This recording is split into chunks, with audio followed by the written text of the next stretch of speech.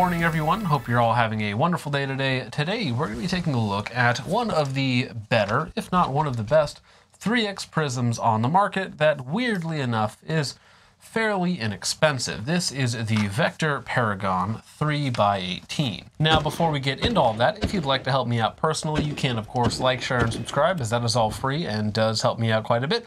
On top of that, there's my website, which in theory has some things in stock. Now, full disclosure on the Vector Paragon is that they did send this optic out to me for free to review. On top of that, there's also a discount code in the description down below. That is a dual affiliate and discount code. So if you use that code, you get 10% off of your order. And I also make 10% off of that order. Do not feel the need whatsoever to use that. I don't really care for affiliate marketing whatsoever, but it is there. Now, on top of that, they've also sent me at this point probably about a half dozen optics to review. Some decent, some not so much, and fortunately this is one of the better ones. Now, for those of you who don't know, Vector is a overseas OEM manufacturer, so they manufacture a lot of what you see rebranded currently on the US market. A lot of it, if it's from overseas, Vector may or may not have had a hand in actually making that product. Now, contract manufacturing, rebranding has been around for a long time. It's nothing new, but just know that Vector is one of those companies that is actually producing the stuff that comes from overseas. Now, getting into specifics on the Vector 3x Paragon, this is, of course, a fixed magnification 3x prism. In terms of size and weight, it's about 3.5 inches long, 1.5 inches wide, and fortunately, the mounting pattern is T1, T2 compatible, so in terms of height, it can be literally whatever you want it to be. Now, in terms of weight, this comes in at under 8 ounces. I believe they rated it at like 7.9 ounces, which is coincidentally exactly like what you're going to find on the Primary Arms SLX 3X Prism. So in terms of size and weight, this one is a little bit thicker because the battery tray is so tall. It's a little bit smaller in terms of the body, but in terms of overall size and weight, they're going to be nearly identical. And again, the Primary Arms SLX 3X is probably going to be its most direct comparison.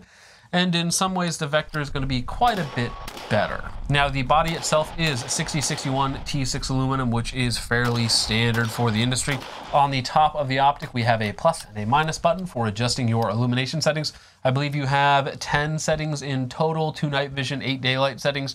And on maximum brightness, it does get daylight bright / daylight tinted. It's pretty good and is definitely visible in full daylight. However, it's nothing like a red dot or like a fiber wire reticle or anything else like that. But again, for a prism optic where it's not necessarily needed, it is at least decent.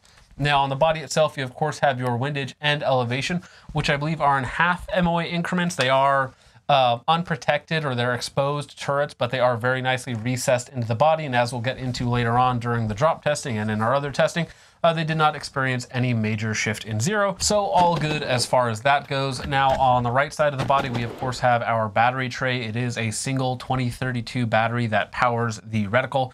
Now, in terms of battery life, I think it's rated at like 10,000 hours, which is pretty decent. And that is also combined with auto off technology. So I believe after 8 hours of, not touching the illumination settings, it will automatically turn off, therefore saving your battery life. And 10,000 hours, 8 hours at a time is a very, very long time. Now, last thing on the body itself is going to be the rear diopter for adjusting the reticle to your eyes. And that's about it. Now, as far as the body goes, the feature set goes, the controls, it's all very simple. There's nothing really crazy going on with it. When we get into the good stuff is when we talk about the usability of the optic. So a lot of the times 3x prisms can be very unforgiving in terms of their eye box and eye relief. Fortunately, this is an area where in terms of usability, the Vector Paragon does a very, very good job. So you get a basically perfect picture at about 3.5 inches. You can go back a little bit, you can go forward quite a bit and still get a very, very good sight picture. And your left, right, up, and down, which is going to be your eye box, is also very good. Now, as you notice, this does not have a cantilever mount to shove the optic further back. They do sell them separately, and of course, because it is a T1, T2 style platform, you can find quite literally any type of mount out there that you could possibly think of. However, it does not need it. Now, as I have it set up currently, I do have it all the way back on the LWRC ICDI, And at the very last Picatinny rail section, it is very adequate. I usually don't have my stocks all the way out anyways. I am not a particularly tall person, so 2 clicks out for me, and that sets up the eye relief basically perfectly. So eye relief and eye box are very, very good, if not the best that I've seen personally on a 3X Prism. Again, it is very, very forgiving. Now, talking about the field of view is rated at 38.8 feet or something, basically just 39 feet. 39 feet field of view at 3X is very, very good as well. It's going to be better than most of the competition. The only one that has a little bit better field of view, or quite a bit better field of view, that I have personally used is the 3X Tri-Hawk from Swamp Fox. That has a 52 feet field of view at 3X, which is just absolutely insane. But with that optic, you need to be quite a bit closer. It's also quite literally double the size and weight. So again, basically a 39-foot field of view at 100 yards combined with a very forgiving eye relief eye box means that you get a very, very usable package. On top of that, the image just looks really good. Now, I'm not an optometrist. I don't know what's going on in here to make it look the way that it does, but it has that edgeless effect when you get up set up in the right eye relief, where the edges of the optic itself kind of just disappear and it looks like you're looking at just a transparent 3X image. And the image quality itself, while certainly nothing special, again, it does look pretty good. Prism optics, even Chinese manufactured Prism optics, tend to look pretty darn good, maybe a slight step up of your Chinese LPVOs, just because the prescription is much simpler. There's much less glass in between you and the image, and of course you don't have to worry about any sort of magnification or variable magnification like you would in other scopes, meaning that you get a picture that is fairly bright. It's fairly crisp. It has almost no chromatic aberration or edge-to-edge distortion. You still get a very good field of view. Colors look fine. Again, so it's definitely in the good, usable category, if nothing special like Japanese or German glass, which is going to, of course, be much brighter, crisper, but more realistic colors, so on and so forth. Now, all of that is well and good. At this point, we have a very usable optic that has a very good field of view, decent glass quality. Now we can talk about the reticle. Starting off with the center, you have what I believe is a floating 2 MOA dot, perfectly fine. That is surrounded by, for the most part, a EOTech donut of death with the bottom area cut out. And then underneath, you have BDC holds for 5.56, I believe, for 3, 4, 5, and 600 yards. Now, on top of that, you also have wind holds for, I believe, full value 5-mile-an-hour winds, all the way out to, again, 600 yards. That to me is very important. BDC just by itself without wind holds for 5.56 is nice to have and certainly better than nothing. But in a lot of circumstances where you have even just anything from a 5 to 10 mile an hour wind, whether or not it's full value, you can kind of still use a full value hold to sort of estimate your wind hold and give you a much better probability of a first round impact versus just Kentucky windaging it and holding where you think is appropriate. As far as the reticle goes, there's nothing really crazy or complex going on. The center section of the reticle with the floating 2 MOA dot is very precise while also still being capable of good speed. Of course, it is surrounded by basically an EOTech donut of death, which at this point is very intuitive, very natural to use. Just put it on the target at close range and pull the trigger as fast as you want. On top of that, you do have BDC holds all the way out to 600 yards. So again, the reticle is very simple, but it does what you need it to do. And keep in mind that everything around that, the good glass, the very good field of view, and the very usable optic, means that you're not getting held back by a too simple reticle that doesn't do enough. It basically does everything that you need, though it might be missing some auto ranging features that you're going to find in like an ACSS reticle. For some people, they might like the dot over a chevron, so that could be a little bit of a plus there. For me personally, everything surrounding the reticle is very good, and so the reticle being very simple and intuitive, for me is not much of an issue, though again, for some people there might be 1 or 2 features lacking in that regard. Now, before we talk about durability of the optic and the double drop test, the mount that is included is a absolute co-witness mount, though they do include a lower 1/3 riser plate, so a 0.2-inch riser plate that pushes it up to a 1.63, I want to say, and that is how I did all of the testing and the drop testing in it as well. Now, the mount design overall looks like it leaves a lot to be desired. You have 2 small cross bolts that I think they recommend to 25 inch-pounds that go onto a fairly large aluminum locking block on the other side, Now on the bottom of the mount, there is a recoil lug, which again should provide a hard stop during recoil and will also provide more contact surface between the mount and your upper receiver. It will also return to zero better, which I actually did take this optic off of this gun to put on a riser plate for the GoPro section, and then I put it back directly onto the rail for the rest of the shooting and the drop testing. And zero shifted about 1 inch at 50 yards, so about 2 MOA. So not a perfect return to zero on the mount, but not bad for a free mount that is included. Again, keep in mind that it is T1, T2 compatible, so any mount that you want that is out there will fit on this guy. So any height you want, cantilever, so on and so forth, if you can afford it, you can attach it to this Prism. Now, getting into the drop test, I do a double drop test on basically all of the optics that I test. The first drop onto dirt and rocks, and the second one onto an AR500 steel plate. Now, starting out at 50 yards, we do a 5-round control group, which is again a little bit off of zero just because I took the optic off and put it back on. Then, of course, we do a shoulder height drop onto dirt and rocks. Now, a shoulder height drop onto dirt and rocks is probably one of the hardest impacts that your optic is ever going to take in a realistic circumstance. However, we can always test beyond that. Now, again, at 50 yards, we do another 5-round group after the first drop, and we got about 1 inch of shift up and to the left, just a little bit, so about 2 MOA, which is not bad, though again, we would always like to see nothing. Then, of course, we are going to do our last drop, which is a shoulder height drop onto an AR500 steel target. This is usually a pass-fail for most optics, and fortunately it passed. Now, after we do the shoulder height drop onto the AR500 steel target, we do another 5-round group. And again, we got about 1 inch of shift, this time just basically straight down. So now we were about 1 inch off of our original point of aim, but in a different direction, of course. So we definitely did have a point of impact shift after each drop of, again, about 2 MOA, because it's 1 inch of 50 yards, it's about 2 MOA.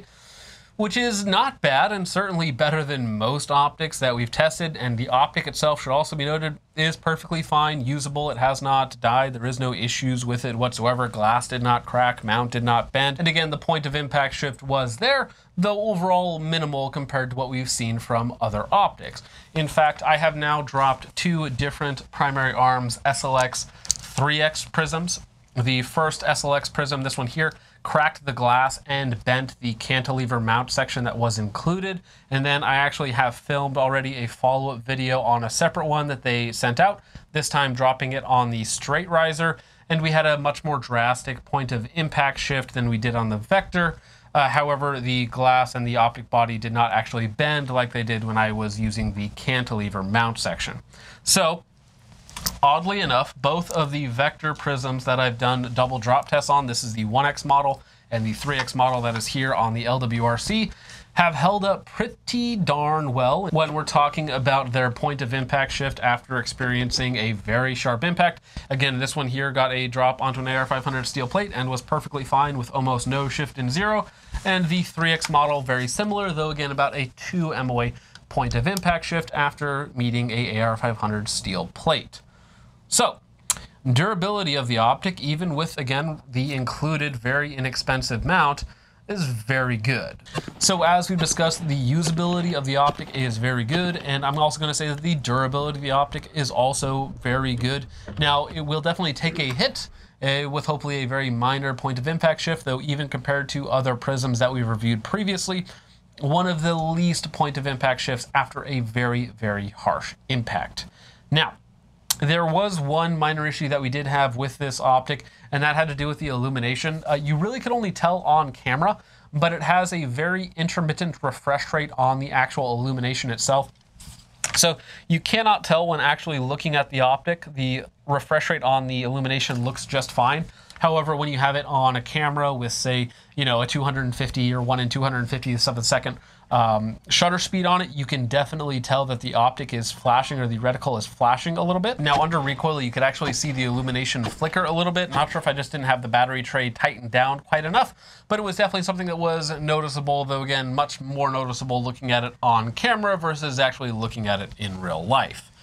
Now, we should compare it to, again, probably its biggest competition, and then that is going to be the Primary Arms 3X SLX Prism.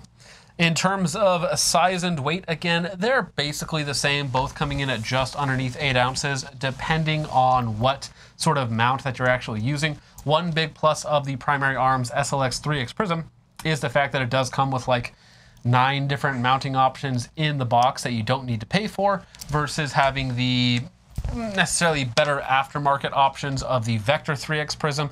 It should also be noted that I've worked with both these companies quite a bit. They both send me a lot of products to review for free.